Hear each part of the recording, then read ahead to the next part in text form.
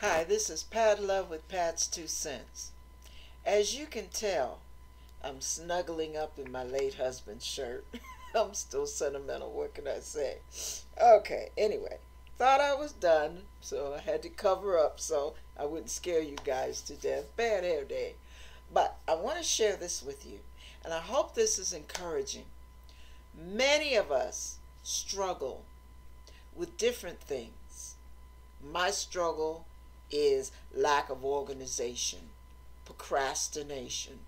Everybody has their area of struggle. And there are others who struggle with sexual addictions, whether it's pornography, homosexuality, whatever the case may be. There are struggles. Then there are even yet others who struggle with anger, who struggle with a temperament that they don't understand because there's so much chaos and so much confusion going on inside. It's difficult to make heads or tails out of what's going on in your head and your heart. Well, let me share this with you, because sometimes we think that God does not have patience with people like you. And the reason I'm saying like you and not like me, I already know I'm a mess. But I'm putting it on you because I know God has patience. Look how long he's been putting up with me. Look how much he loves me. I know it. But many of you don't know that. And as one of my neighbors used to say, I'm here to tell you, God loves you so much more than you will ever believe. I don't care how frustrated your parents get with you. I don't care how much your husband or wife has given up on you. I don't care what your kids think or don't think of you. Remember, God loves you. Now, sounds like a nice little churchy cliche.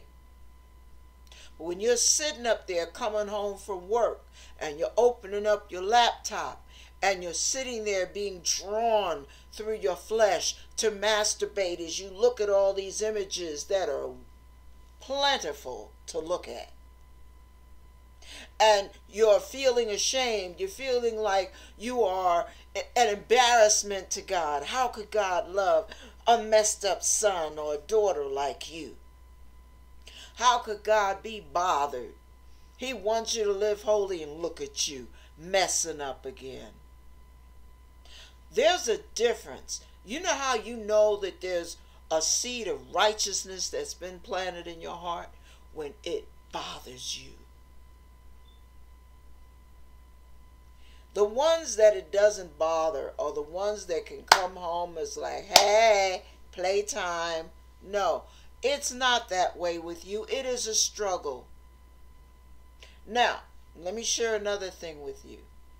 Some of you who go through changes trying to deal with your anger issues, your temper, people who just get on your nerves and you don't see why you're so intolerant and why you're so cutting, and you don't want to be abusive, but you know in a lot of ways you are.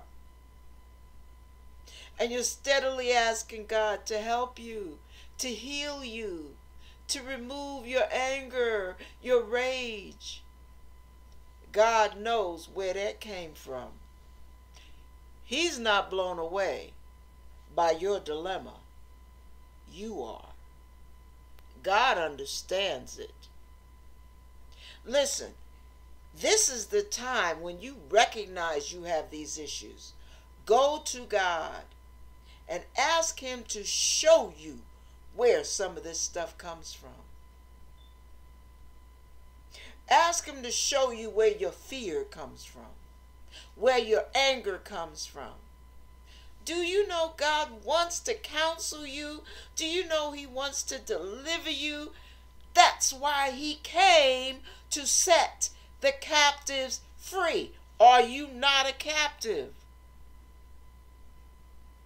He didn't come for the well baby clinics. He came for the sick, the broken, the bruised, the messed up, the jacked up, the sorry, like you and me. And his work is never done. He finished the work on Calvary, but he's still working. He's working on you and he's working on me. And as long as we remain in his care, we will be a finished work when he's done. But the thing you cannot allow Satan to encourage you to do is give up. You cannot give up on yourself. Don't you dare. I'll come to haunt your behind. Don't you dare give up.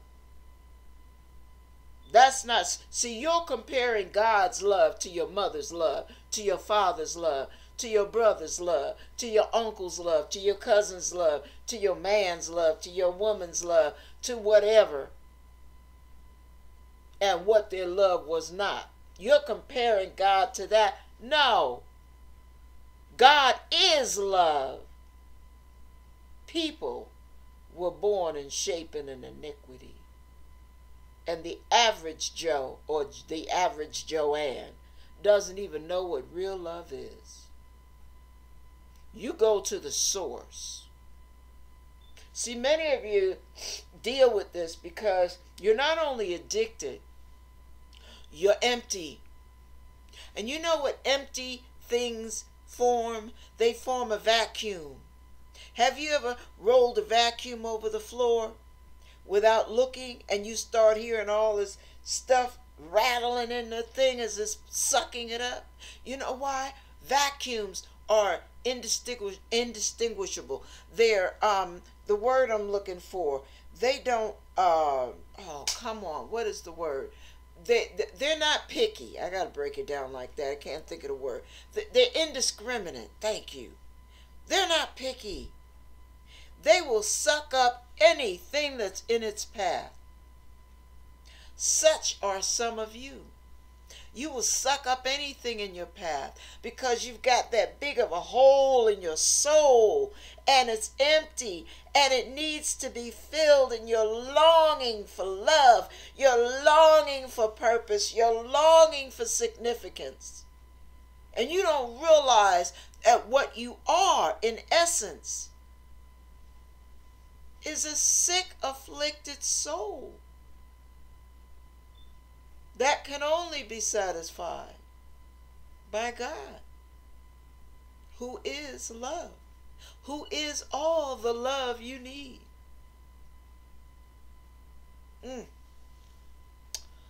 Be encouraged, you guys. God is not watching over you with a big hammer, ready to bash you upside the head the next time you blow it, and the next time, and the next time, and the next time. No, God is for you. God knows how broken you are. God knows how fragmented your spirit is, how confused your mind is. God knows that you don't even know who you are.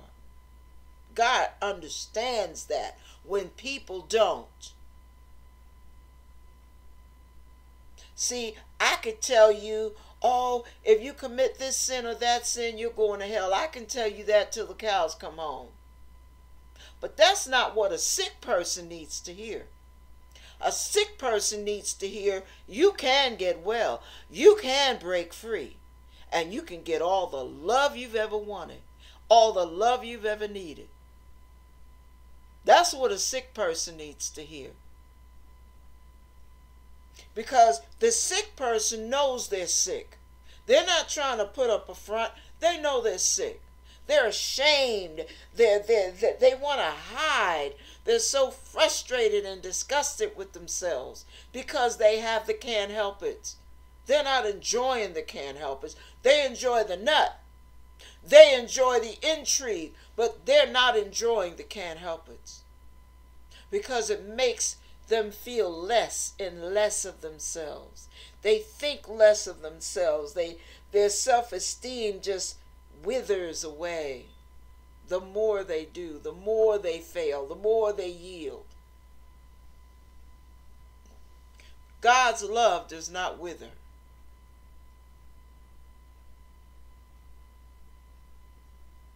I said it in the other video and I'll repeat myself. God does not abuse broken people. God does not beat someone who is already beaten down by life. God does not snatch the hope away from a person who is hopeless. God is not a cruel taskmaster. God is a loving Father who understands. When the Bible says that Jesus is touched with the feelings of our infirmities, the Bible's telling the truth.